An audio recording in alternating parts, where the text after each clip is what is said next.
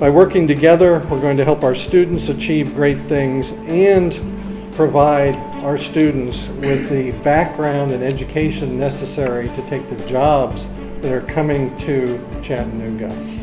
And while it may not be the choice for everyone, when you look at the Tennessee Promise combined with the Hope Scholarship program here, this is a really affordable path to a four-year degree.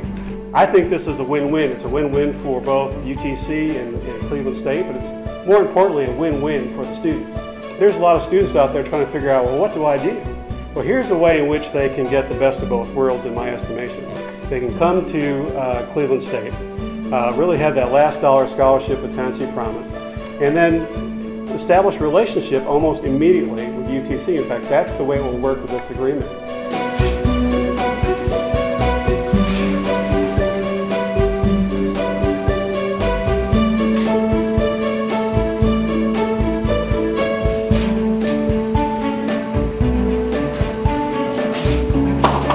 A student right now can look at both institutions at the same time. They may be in a position where they need to start at Cleveland State for whatever reason.